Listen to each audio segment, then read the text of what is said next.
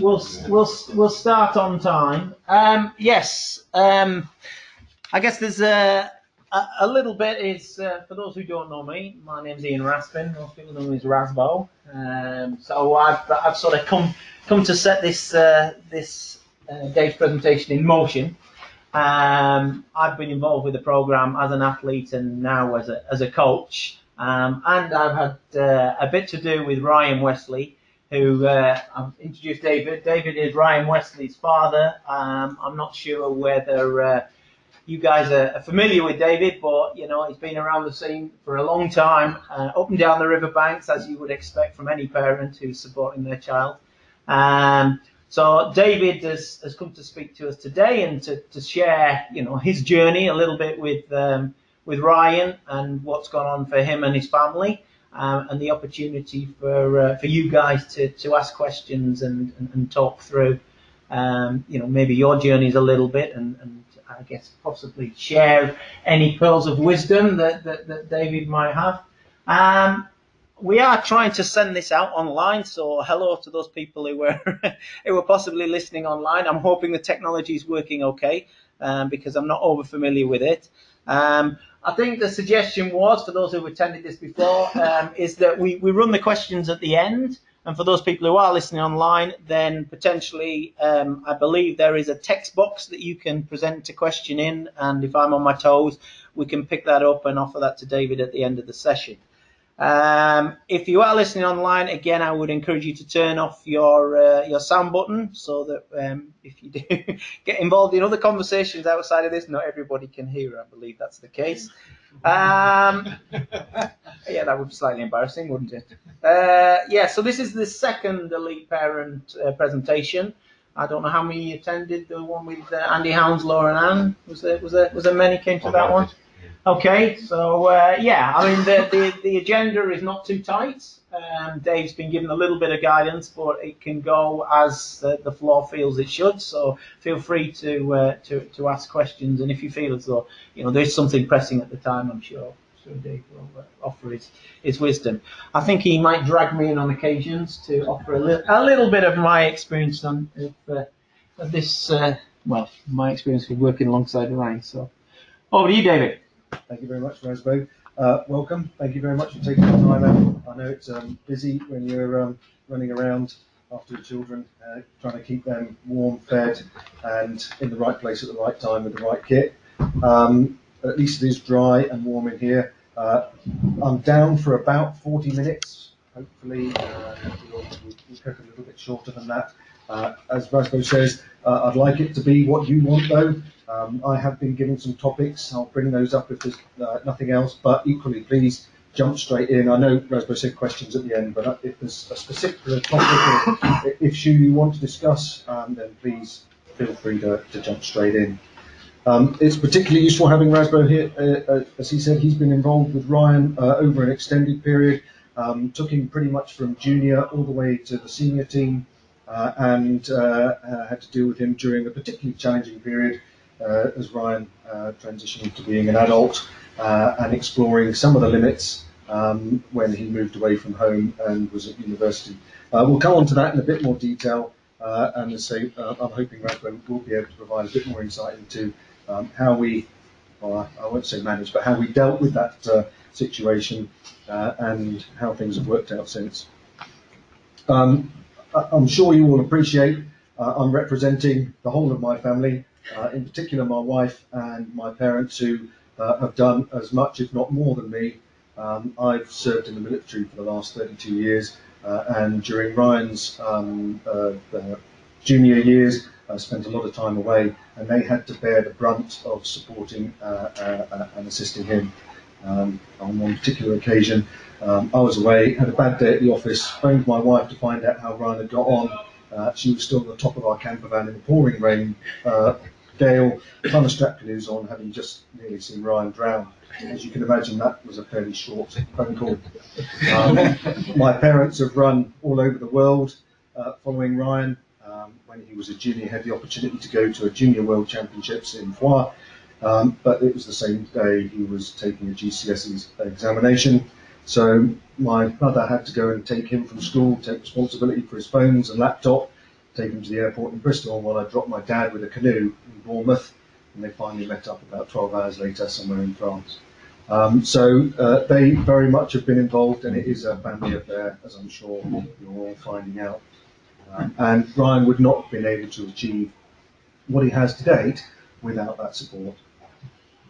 One thing I neglected to say in the start was I'm sure you guys are all up to speed, but Ryan is currently our European champion and was silver medalist at the World Championships this year. So I don't know whether that went over anybody's head. I'm hoping it didn't, but maybe I should have brought that to your attention to start with.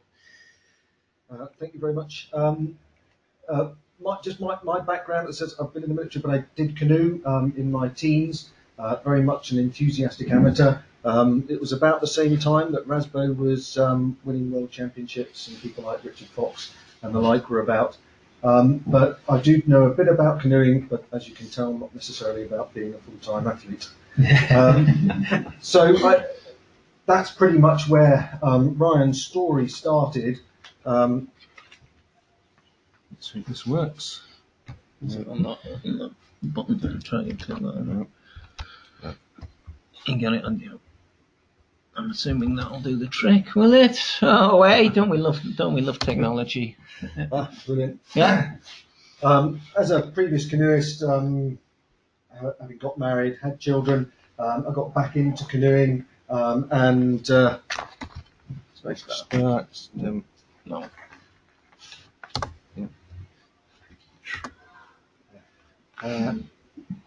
At a time when it wasn't quite as fashionable and the equipment was a little bit more basic. But that was me racing at Salisbury in the early 90s. Yeah. Please, and Ryan used to come along, and we introduced him fairly early to canoeing.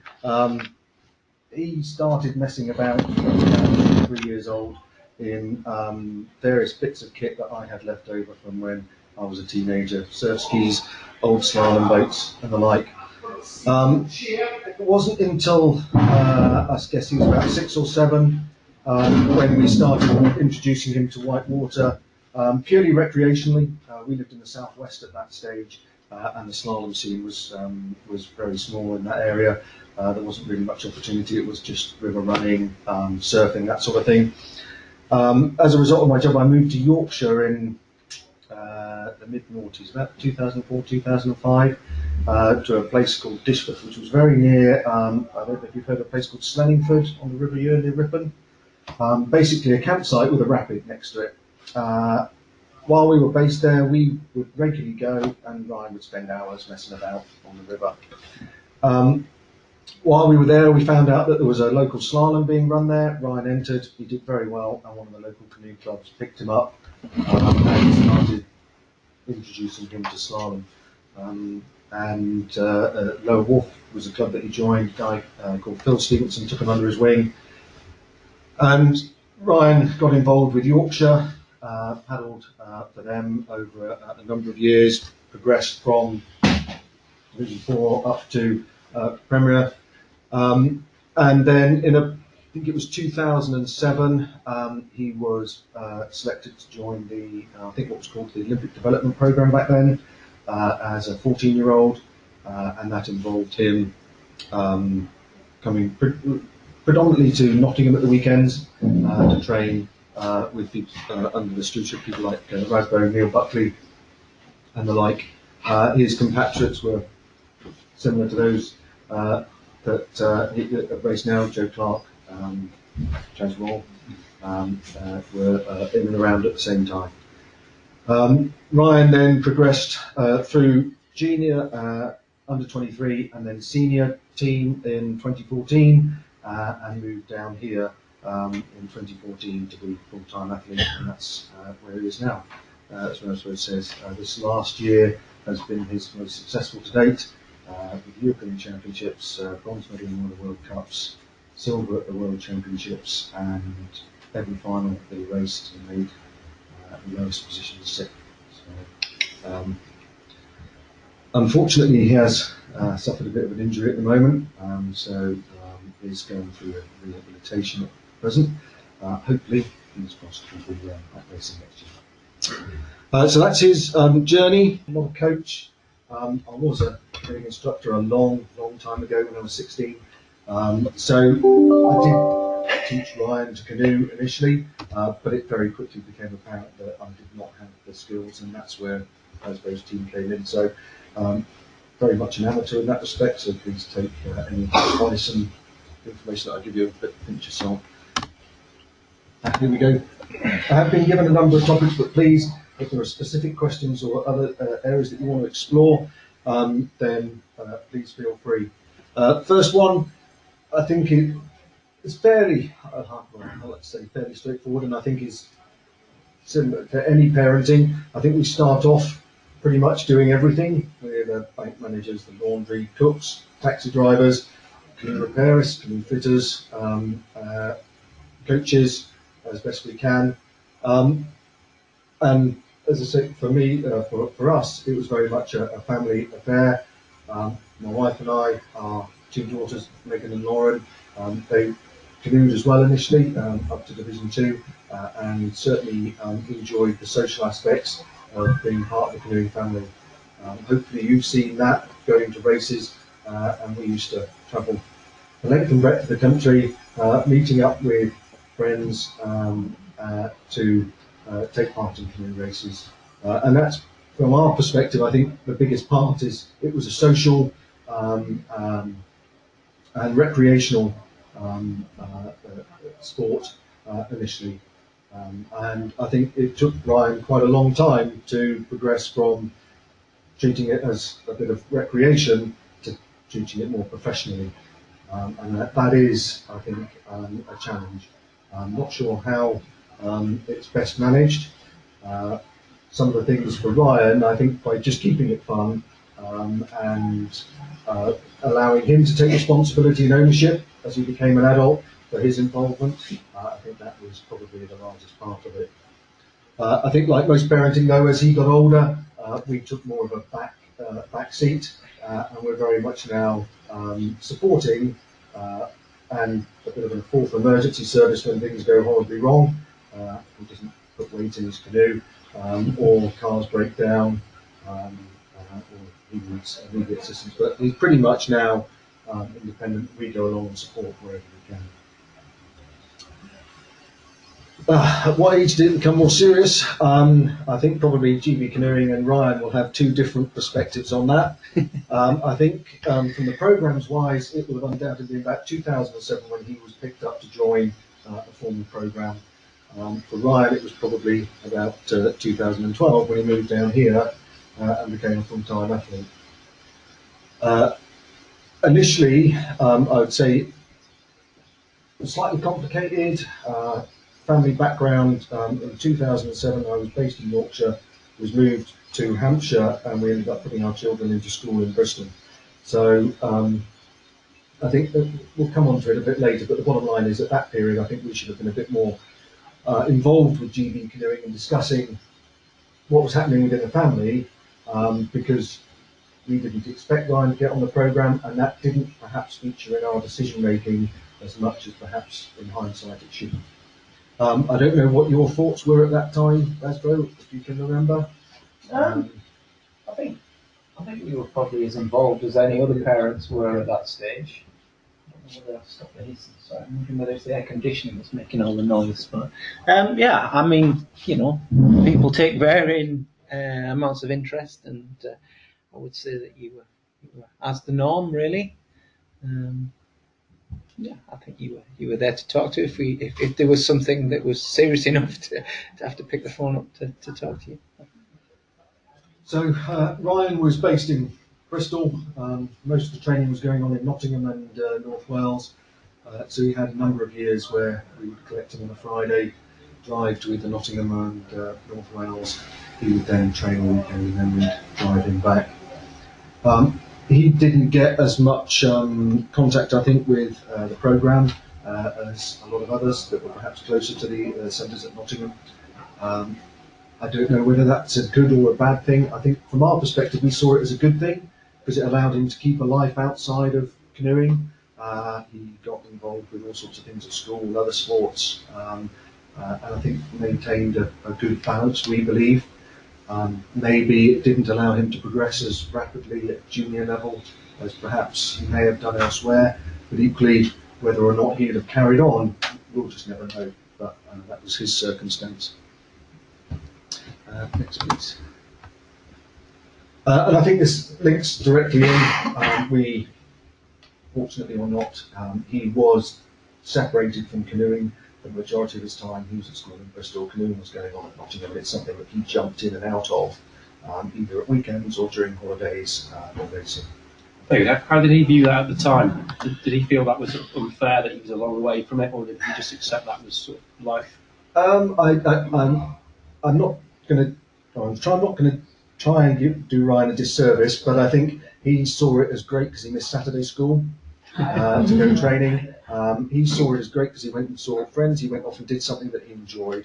He was hopefully going to be here, so I could have got his insight into how he felt. I had a chat with him last night. He came home early because of his injury, and we had a chat last night. And I think, yeah, for him, he was at school. He was having a whale of a time. He was enjoying going canoeing.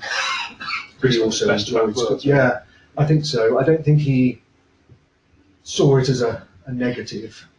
I think he just saw what involvement he did have as a positive.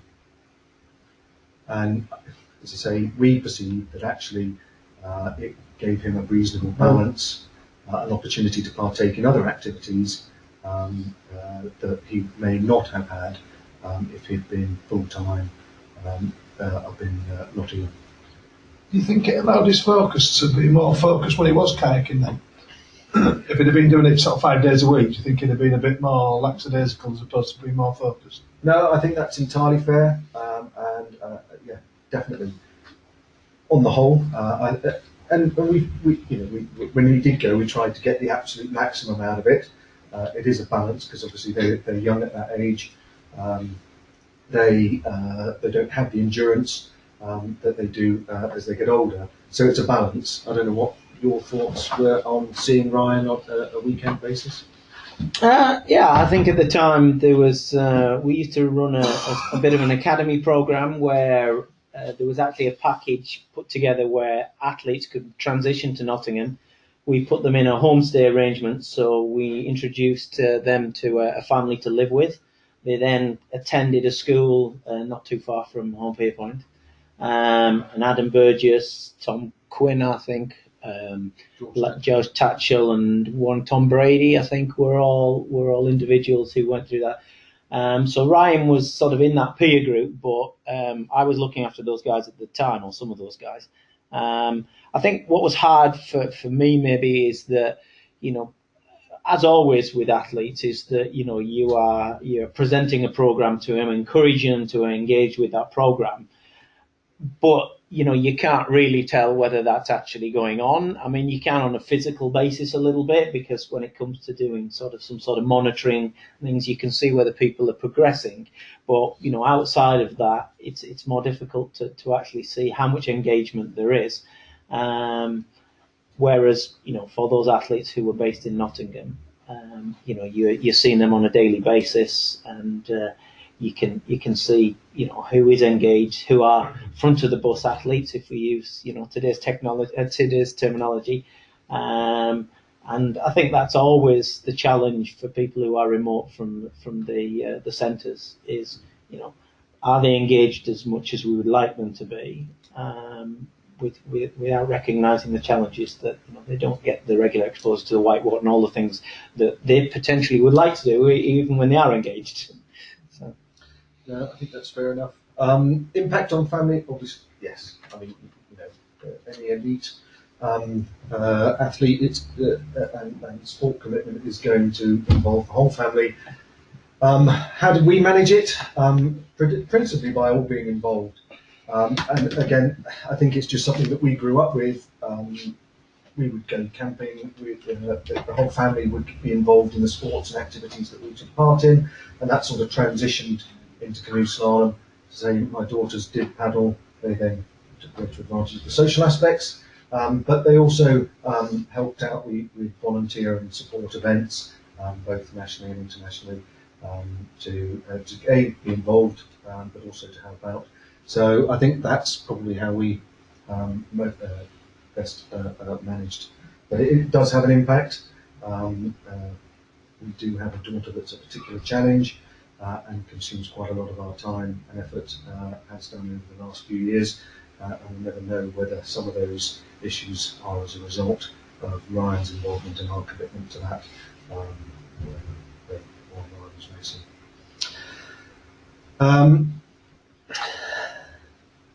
What sort of behaviours?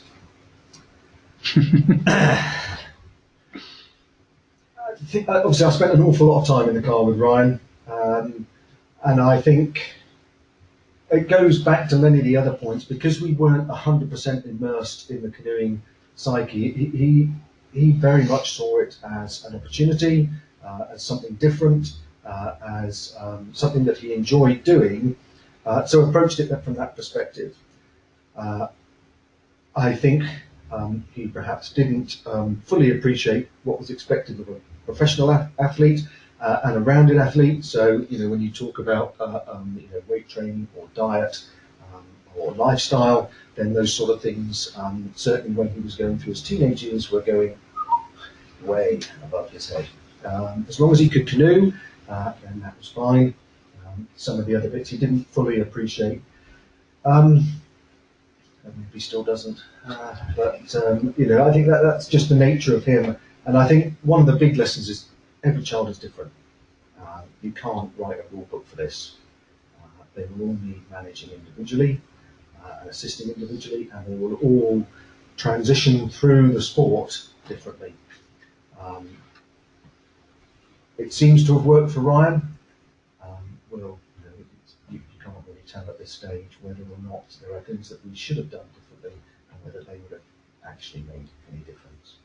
But I think Ryan was very much enjoying the activity rather than perhaps focusing. I think, have you got anything else on that? Yeah, I mean, Ryan, as if you've watched him on the water, you'll recognise he's a very talented technical athlete. And I think for Ryan, anyone who worked with him or saw him train and compete would realise the same things. I think that, as David was alluding to, maybe some of those next level type of things arguably got lost a bit for Ryan because he could hide behind his technical competence, and why there were other athletes that maybe were more advanced, both in their level of engagement and maturity, if that's the right word. Whenever the watch was put on and it was time to demonstrate what you were capable of, Ryan always migrated to the top because he was technically very good. And I think, that to a large degree probably kept him engaged in the sport, because, although I'd like to think the messages that were coming from me and other coaches were, those that were encouraging him to try and make sure that he was doing other things and carrying on a lifestyle that was appropriate for somebody who was going to aspire to be an Olympic champion.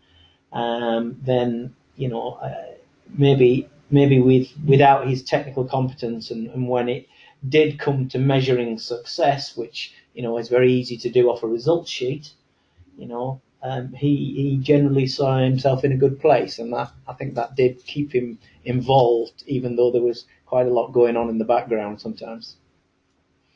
At what age was he did he decide to specialise C1? And do you think it was about the appropriate time, or could he have carried on longer doing C and K1? I did C1, and he messed about in my old boats from a very young age. When we introduced him to slalom, when he did his first slalom, he did both K1 and C1, and that's what he did for the first, I'd say, year to 18 months. But to be quite frank, C1 was the only one that he was really interested in. Whether it was, I imagine at the early stages it was because I did it, but I think he found it, as Rasbo says, he's a technician, and I think he found that most challenging, and therefore the one that he wanted to get involved in. He also did C2 for a number of years, was silver medalist at under 23, with Zach Franklin. I think most of you should know him because he coaches now.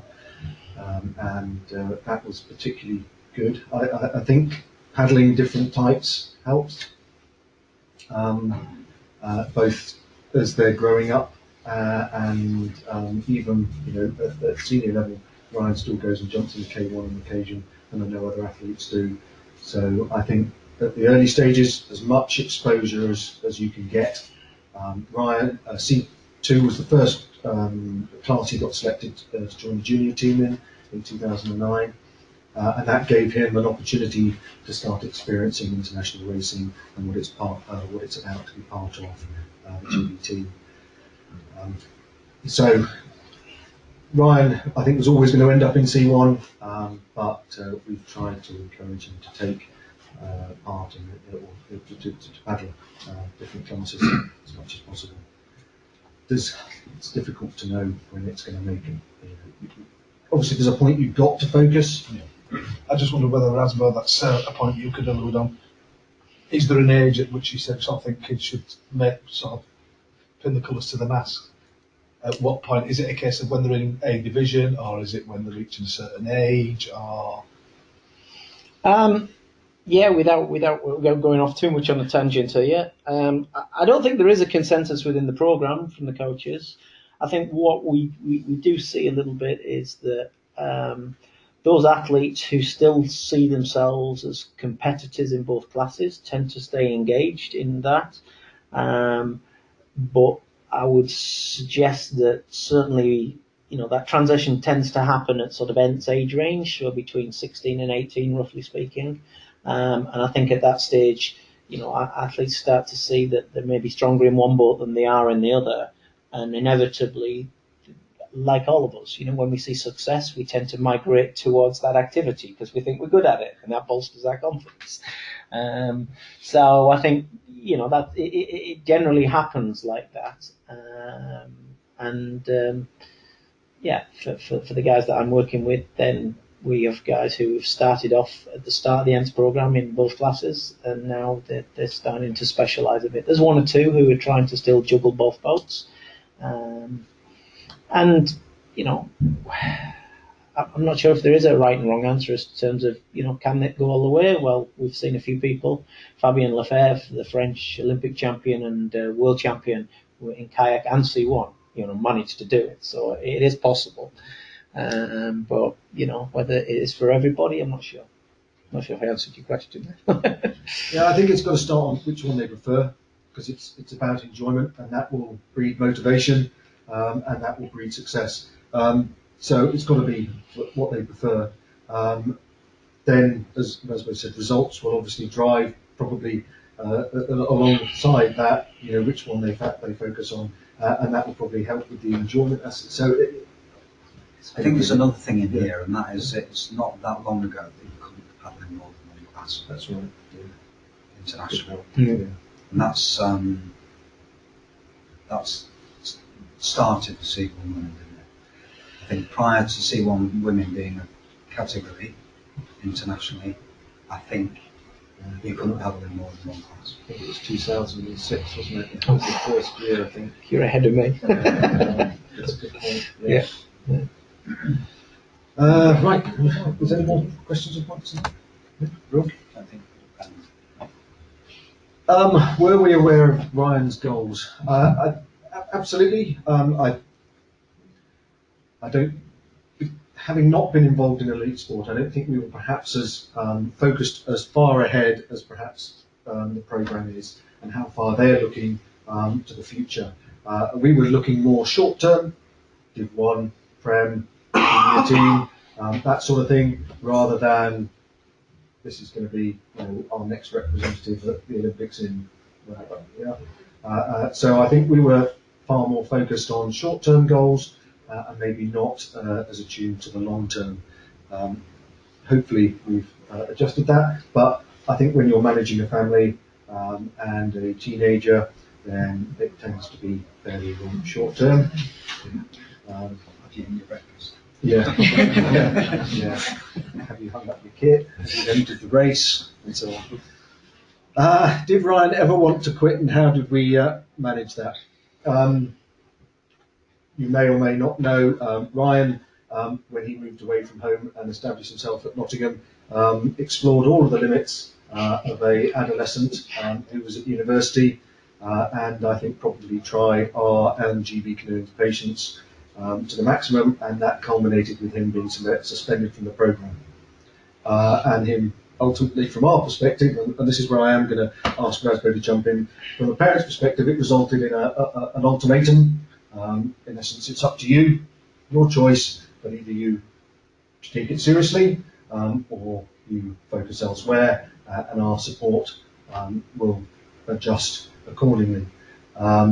Fortunately, he did turn himself round and decided that he did want to take it seriously, and he got himself back on the team, got himself sorted and progressed. And I think for us that was probably the high point or the most rewarding element of the whole process, because he took responsibility and ownership and decided what it is he wanted to do, rather than as you probably feel when your children are younger, you're there supporting, you're hoping that it's what they want to do. They may tell you it's what they want to do, but you're never 100% sure. And I think at that point we felt that he had decided and was behaving, taking it more seriously and adopting a lot more principles. Now, obviously, Ryan was at Nottingham. We were living at this stage down in Hampshire, so our we only saw what Ryan wanted us to see or hear. We would get snippets of other activity, but I think probably Rasbo was on the front line, as it were, during that period. And I know Rasbo and Neil Buckley in particular had a lot to do to steering him back on to the straight and narrow. But it was a long process. I'd say it was probably about 18 months in total, from when he first moved up until it was decision time.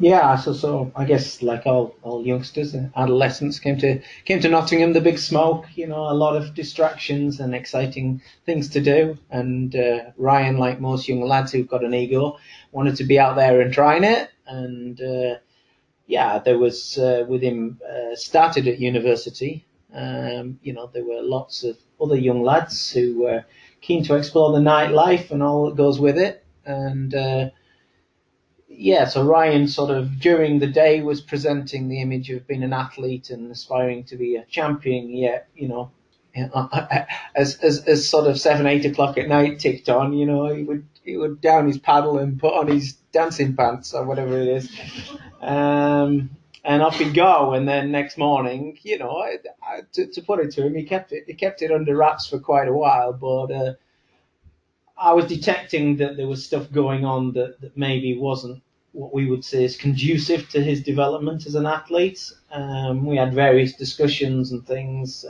but as I said, he kept it under wraps quite well.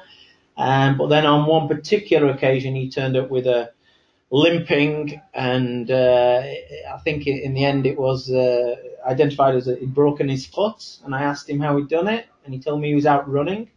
But then, as it always happens, the tails come out, and he wasn't running at all. I'm not sure where he was running from or to, but there was definitely alcohol involved, and that brought it to a head really. And I guess the combination of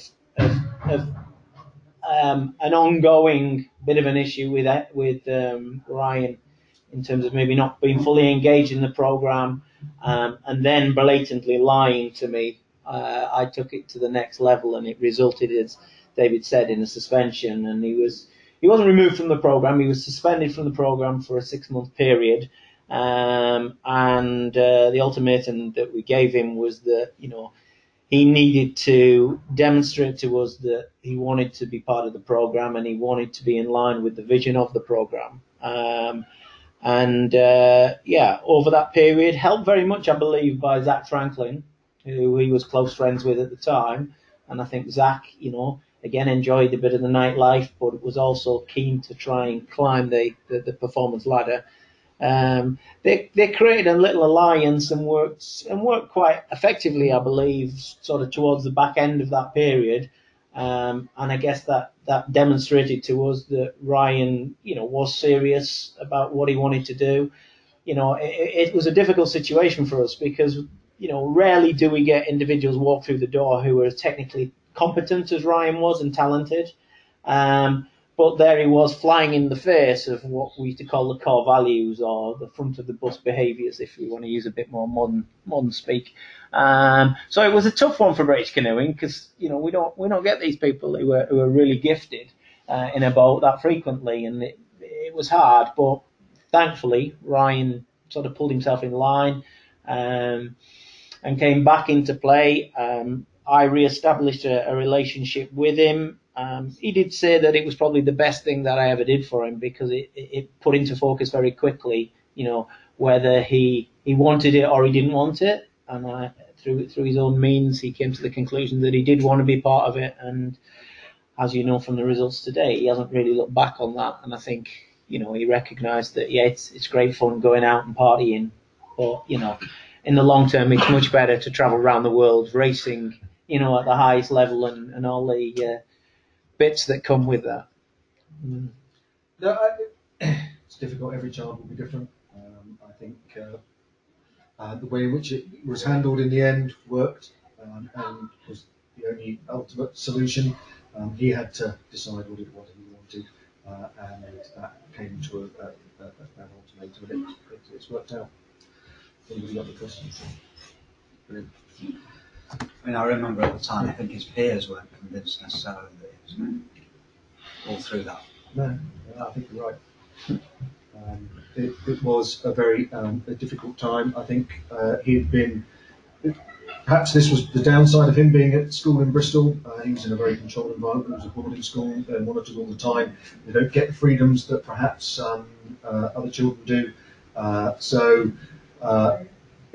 When he was given that opportunity, it was like a child in a candy shop. And I think, in hindsight, well, I don't know. I don't know how else we could have managed it. He needed to move to Nottingham.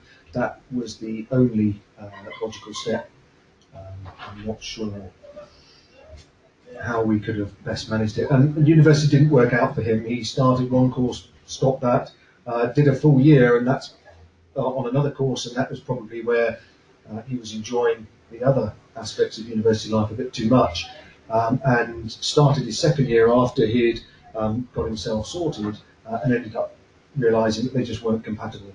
There were too many distractions, and he decided to give up university again for the second time to enable him to remain focused on healing. That worked for him. Obviously, as parents, you want your child to develop, go to education, especially, I think, something that you're never certain how something like an elite sport is going to work out. I think both my parents are teachers, so you've always got this thing in the back of your mind, well, no, you should be getting an education, you should be getting an education. I think now we're fortunate in a position where Ryan has got an education. It's not necessarily a university one, but he's been given opportunities that I think he's benefited from and that he wouldn't have got elsewhere. Great. Did I get involved? I've been involved in canoeing since I was a child. So yes, we got involved. It started off by taking him. Progressed on to then paddling with other children and support, acting as helping as a coach and fishing kids out of the water.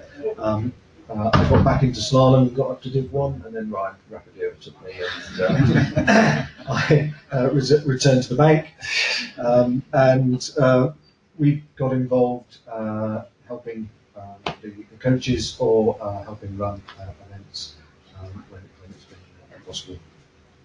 There is a thriving veterans class. I do still canoe, but I live in. Sorry, thank you very much. I do still canoe, but purely white water now, recreational. I live down in Somerset. Travelling to slaloms is. Done enough of that. Yes. As much as we enjoy coming and watching races, we try and get to as many that we can when they're close enough.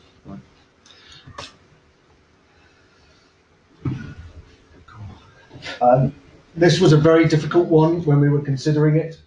Obviously, it defines him at the moment. I don't think we'll be able to answer that for another 10 years.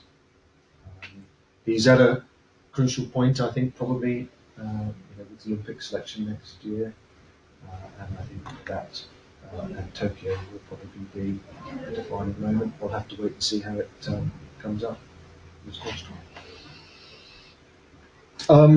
Take-home messages. I think, first of all, you've got to keep it fun. I think that's worked for Ryan on the whole. Yes, they may not follow the route that you necessarily perceive as best, but as long as it's fun, as long as they're enjoying it, then I think hopefully it'll work, and you've got to support that. We immersed ourselves in the sport. We've got lifelong friends that we keep up with, and it's been, for our family, hugely rewarding. My parents still follow Ryan around the world. My mum was in Rio, running down the bank on his other silver medal. So we try and remain involved as much as we can.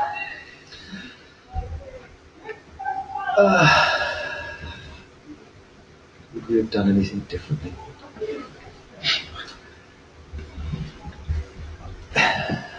It's personal circumstance. As somebody that's serving in the military, I got dictated to as to where I would live and what I would do.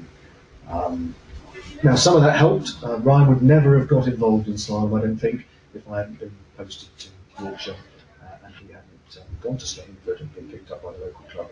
There's no way he would be involved in slalom now if that hadn't happened. However, it was an awful lot of pressure on us as a family. I spent a lot of time away, and we had to move at times when he could have done with a little bit of consolidation and stability in canoeing and his education. The things I would have liked to have done differently, I don't think I would have been able to. So it seems to have worked. As I say, I think the final, we're not going to know for certain until we'll be able to take That's I don't know how many. that should be it. Yeah. That is it. If you want to go on to the next one. Oh, was it? There's one more slide. Crap. Oh, here we go. Let's see if we can. I'm not quite sure. What is it? That's all right. Thank you very much for your patience and attendance. I wish you all the very best and your children every success. For us, it's been a fantastic journey. It's not ended yet, fingers crossed. And I find canoeing, both domestically and internationally, a fantastic sport. It's very much a family atmosphere, and we've enjoyed every minute. Ryan wouldn't be where he is without people like Rasbo and his fellow competitors, so we owe as much to them. Does anybody have any questions? So I think what's interesting is when you said he didn't have access to the squads as much, living the way. I think at the moment there's quite a lot of criticism where people live and people. I think there's almost sort of, I don't know, the people who have all this access have got a greater opportunity and they've somehow got a step up on everybody. But Ryan has almost disproved that theory from doing what he's done and what he's achieved now. It's a difficult one. Say it worked for Ryan, and this is purely my personal opinion. We'll take Rasbo's. I think you can have too much access, and that may breed a rate of progression that is not representative of that individual's long-term prospects, if that's their way of putting it. So I think if you do have the opportunity to take part in different activities and not necessarily be canoeing 100% of the time or accessing Lee Valley 100% of the time, then that will hopefully build a rounder, more developed athlete and also give a fairer indication of that individual's performance. As Rasbo has said, Ryan's ability to perform internationally outstripped his ability to perform at selection races on places like Nottingham in particular, where he just did not get as much access to that water as others. But he was then able to deliver internationally, which I think is ultimately what we're striving for. So to be blunt, just because you can paddle in the valley doesn't necessarily translate into international performance. Although, obviously, with a facility like this, it has a significant benefit. Does that make sense? Raspberry, what are your thoughts? At the risk of stirring up a tin of worms here. Yeah, the program and the coaches that work within it are sensitive to the fact that not everybody is based at a main centre. Unfortunately, we only have a finite amount of resource, and in order for us to continue to get that resource from UK Sport, we need to deliver at the Olympic level. That is the bottom line. We need to come away with medals. And we have tried various models. I talked about the academy earlier, and we've done other things in the past where coaches have dissipated out to clubs and things like that. I think I would believe through the actions that have been taken now that we believe that the most effective approach is to invest locally around those centres. We have a resource of young kids who potentially could become stars of the future. We recognise that there are other individuals out there who are not based locally, and we sympathise with that. But in terms of trying to, with the limited finances we have, trying to invest appropriately to get the best out of it, then certainly the current model is trying to localise people at high performance centres. Hence, why Nottingham and Lee Valley focus so highly in programme activities. I hope I've not stirred up too many worms there.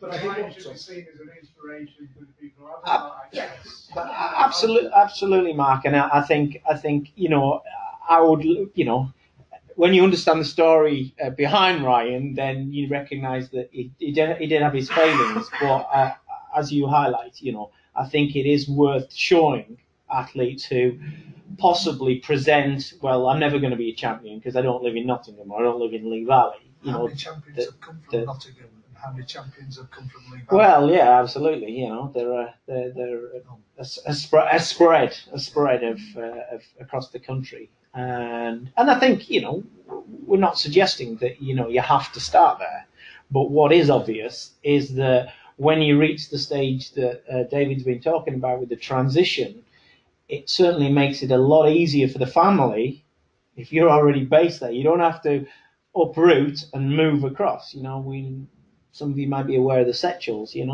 They left their house, moved jobs, moved into Nottingham to support Nikita's aspirations in a canoe, and that is a big commitment.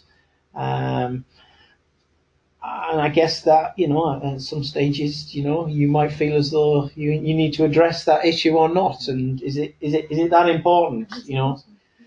It is a toughie. It's a toughie. But as Dave said and Ryan's demonstrated, you don't necessarily have to be based at the centre if you have lots of the other qualities that eventually will bring you to the fore. I think to be fair, though, I mean that perception of you have to be based at the centre can be off-putting because that's the perception that's at club level.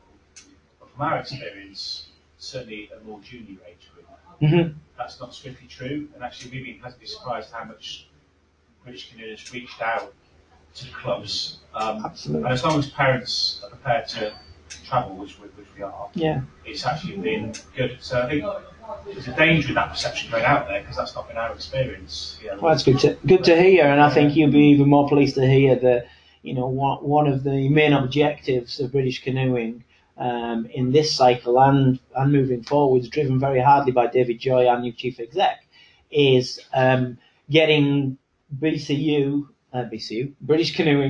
to engage more closely now with clubs. And what we appreciate, and I'm sure you guys do as well, is that the fund that we draw from is becoming more and more difficult to get hold of.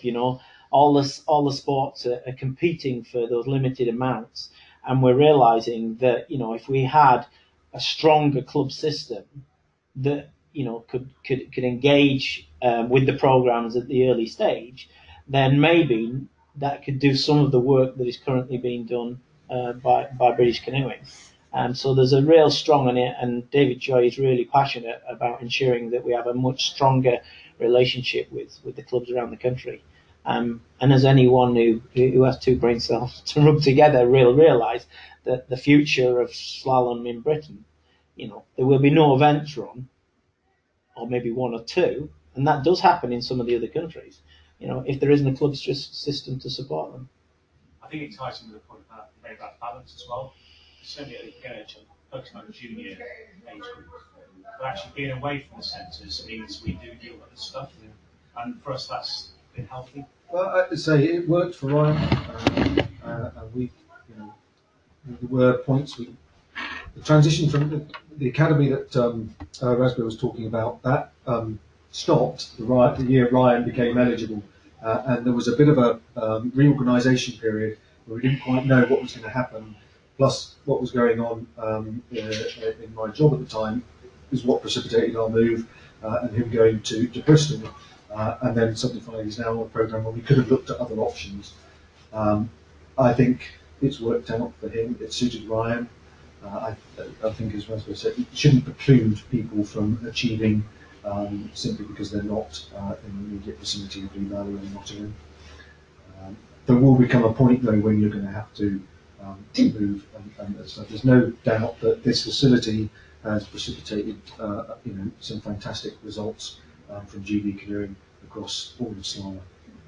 We only have to look, but now we're regularly winning individual medals. We're regularly putting 2 or 3 people into finals, whereas 10 years ago there were 1 or 2 individuals that were delivering that, but not to the extent that it is now. And I think that's part of the programme and it's part of facilities.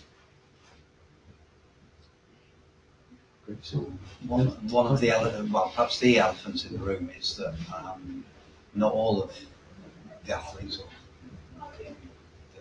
these guys' parents will have success, or what they define as success.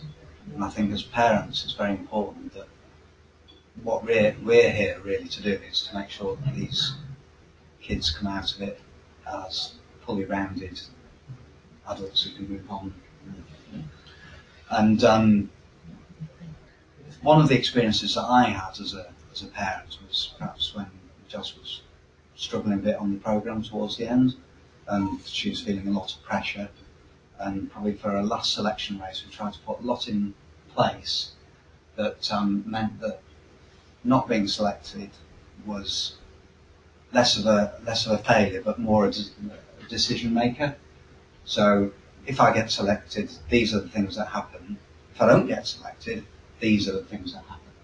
Rather than just continuing on as if this is all there's only one possibility, and then you fall off the edge of a cliff and it's all terrible, which is kind of a bit perhaps happened the previous year. So I think it's very difficult sitting on the start line when you're thinking, if I don't achieve this, then it's the end of the world. In fact, if this run that I'm about to do is not a success, then it's the end of the world. And I think if you can try and put things in place so that it isn't the end of the world, it's just like, I know what's going to happen either way, then that makes it easier. I think, Dave, you're very right. Those sort of things have definitely influenced the way an athlete looks at things on the start line, and we as a programme recognise that. And if you think it's life and death, it doesn't matter whether you're sat on the start line of a canoeing race or whatever it is. If it's life and death, you're not gonna perform in that relaxed and best manner for you. And the programme recognises that, and the programme now, as is happening across all the UK funded programmes, there is a much greater awareness of the holistic development of the athlete. And now in place we have an athlete welfare officer who part of her remit is to ensure that we are covering those bases and we're not being tarred with the same brush that potentially soccer academies maybe were a few years ago, where everything would be about football. If you didn't make the cut, you were cut and just tossed aside. So there is a greater awareness of that, and you might be some of you might be aware of Emma Groom. Emma Groom is our EIS lifestyle manager. So EIS, I'm talking to people who know what EIS, English Institute of Sport, is basically a service provider for elite sport. So they have psychologists, physiologists, doctors, biomechanics, performance analysts, lifestyle managers. These are all services that programs can buy into to help look after their athletes. And lifestyle management is a mandatory service that all Olympic funded programs have to take on board. So that's how high up the pecking order it's now seen. They have to do it. They have to pay for it. And Emma Groom worked closely with athletes and parents throughout the program. Admittedly, it's more towards those athletes that are looking at big transitions, so finishing the end of their secondary school and moving away from home potentially. Then she gets involved with that, and she is, trying to, I guess, do what Dave was saying, make them realize that it's not the be all and the end all. Yes, this program is about us getting Olympic medals, but it's about putting a package in place that means that an athlete, if things don't go well in a canoe, they have other things to fall back on. So, I'd like to reassure you that is, up our agenda. We are not, I hope we're not seen as like the football academies potentially. That's kind of what you had in school. On a smaller, lower level, you had school life and you had canoeing life. And they were two separate entities that would start and finish. Friday school finished, Monday it started again, and the weekend was something different. And it's just smaller scales. It is. I think the kids that say, "Oh, it's no good us. We've not much point us bothering. We don't live in Nottingham, or we don't live down in the valley." No, it does. That isn't their act. They shouldn't have that attitude, because as Ryan's shown, you don't have to live in the centre. And at the sort of formative years, we're trying hard to ensure that canoeing and academia can dovetail in together, so that there is progress made. And it's only at the stage where athletes are choosing, do I want to go on and do higher education, or do I want to become a full-time athlete? And when we get to those stages, then athletes are sat down and given the opportunity to talk through it with people who understand the territory and realise the potential consequences. Maybe, I don't know if that's the right word, of making those sort of decisions. So I would like to reassure parents that it isn't this is it and nothing else is considered. I mean, I have to say, following Rasbo's hard sell there, the support that Jazz had on coming out of the program was very good, and in fact she's still benefiting from that now. Yeah, that's even when an athlete even when an athlete comes off the program, that service, that lifestyle service, continues with the athlete to help them make that transition. It's always difficult to consider that. People tend to put that out of their minds, but it is something that everybody has had. Ryan frequently and we had to go through those sort of thought processes and steer him towards other opportunities if he decided that canoeing wasn't for him. He seems to have come around or down the path, but equally there were other opportunities that were available.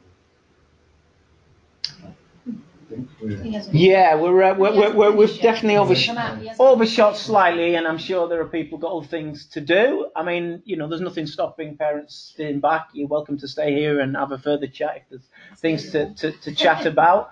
But yeah, just a big thank you again to David for putting his time, energy, and driving here to offer his wisdom. This, as you hopefully will be aware, is hopefully being recorded if I've pressed the right buttons.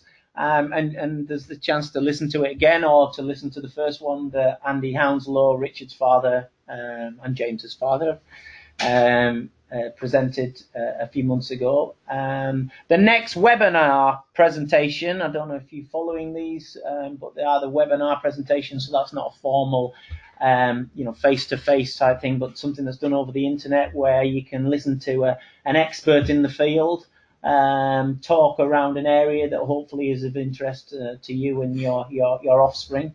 And the next one is on the adolescent brain on the 24th of January.